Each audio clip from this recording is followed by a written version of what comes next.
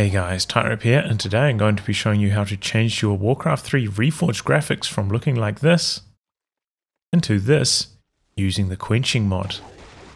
So to get the mod, you come to this website here, warchasesreforged.com/en.html. If you forget the en.html, it will take you to the Chinese site, which looks like this, but you can change that with the toggle up here at the top, no problem. And then you come across here to download the files. We'll open up a Google Drive, hit the download, and that'll get you underway. It's about 850 megabytes at the moment. That may change with later versions. So now we will run this file. And the Google Translate of this wasn't terribly helpful, but what it wants you to do is point it towards where Warcraft 3 is installed. In my case, that is F Blizzard Games Warcraft 3. Okay, and then down here for next. So yeah, for me, it's going to come up with a whole bunch of contradictions because I've already installed this. So I'm just going to hit cancel. Oh, I can show you yes to all, I suppose. Show you how long it takes approximately. It's going to overwrite all the stuff that I did, but not the end of the world. And yeah, it's not too long to install all of this.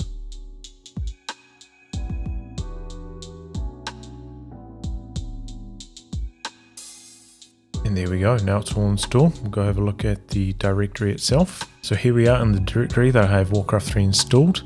And this is what you need to run to get the mod going for the first time. So up here you can see go standard, that's the quenching, new classic or turn off. However, the first time you install it, you might not be able to get the Reforged quenching graphics going. It might give you an error when you click standard.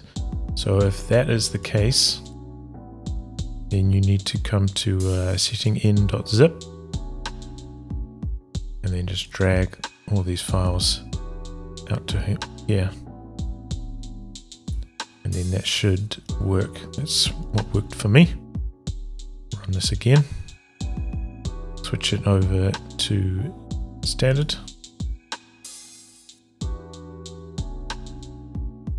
It will take a little bit of time here to install.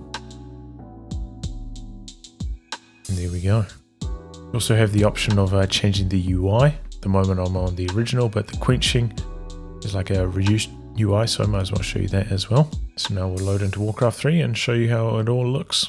So here we are in game, and what you'll need to do is come to the options menu and make sure that you have Reforged toggled on down here. So if you don't have Reforged, you won't be able to take full advantage of the Quenching Reforged experience. Also, when you install this, it tends to reset your custom hotkeys. Set it back to classic, so if you've got a custom hotkey script, you want to come through here and change it back to custom again. And then that's it, it's all installed. I'll go into a game quickly here to show you guys what it looks like in game.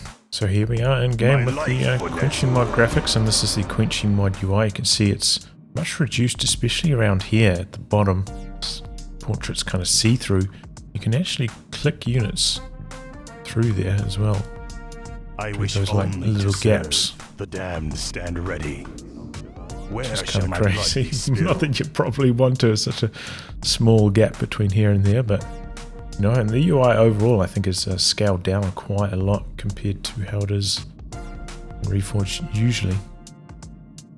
You can see just the land is far different, and the water is crazy different. So you can, I think, tweak that if it's not all to your tastes.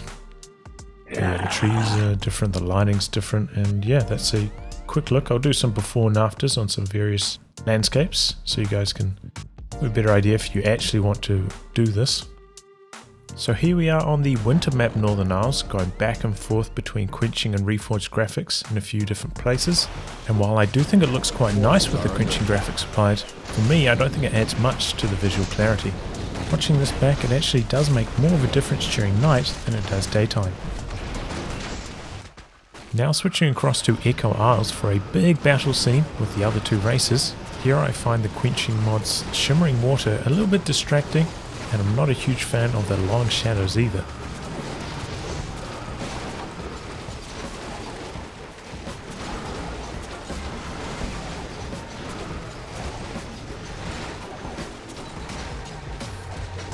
And then a quick switch back to classic for a final comparison. Overall, I think I find Classic the most visually clear, followed up by Reforged and Quenching not far behind that. However, maybe I can make Quenching more to my taste using its setting tool. So now I'm going to change the lighting to 225, maybe that will change the shadows, which I wasn't a fan of. And I'm going to hit basically every option down here and see what it looks like before and after comparison. For this one here, no function now, it says this option may take 4 minutes to go for my computer. As you can see there, it didn't take that long, but it does make me wonder. Hopefully I didn't turn all these things off accidentally. So now we'll have a look at it before and after, what it looks like with all of these options changed. So here is the Quenching Mod before all the option changes, and here it is after. And immediately I think I'm more of a fan of this style of water, what I believe would be the trans water option in the setting tool, though I didn't find the quenching water quite so distracting on Northern Isles. And now taking a look at the army, first off I'll mention the lighting. It has changed the angle of the shadows but not their length, so still not to my taste, and I think at this angle the lighting is worse, making the units less defined and harder to see. The selection circle on the Fiend is also much less defined now, which I'm also not a fan of, especially on a green landscape like this. I think it makes it a little bit too hard to see what you have selected. And when it comes to the hero glow, I think I prefer to have it turned on to make it easier to locate the hero during a hectic battle. And when it comes to the portraits, I think I prefer the more zoomed in before to the zoomed out after. As for the Quenching Mod UI, I do like its smaller size, giving you more room on screen to see and control your units. However, it also scales down the size of the minimap, making it harder to see movements and harder to execute movements on the minimap, and for that reason alone I will not use the Quenching UI. If I could get the Quenching UI with a full-size minimap, I would use it. If I wanted to use Quenching UI, these would be my settings, and this is as of version 1.05. Standard Quenching graphics with the original UI, 45 on the lights and transwater enabled. However, for me personally, I think the standard Reforged graphics are just slightly easier to see. And because I don't really like too many of the other features Quenching Mod applies, I don't think I would be using this personally. But let me know in the comments what you guys prefer and whether you would like me to use Quenching Mod in my shoutcasts. And I do think Classic as well still has an edge over Reforged on top of that.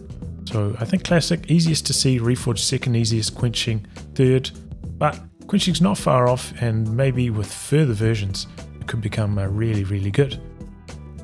Well, that's it for me. I hope you found this informative, and until next time, goodbye and good luck.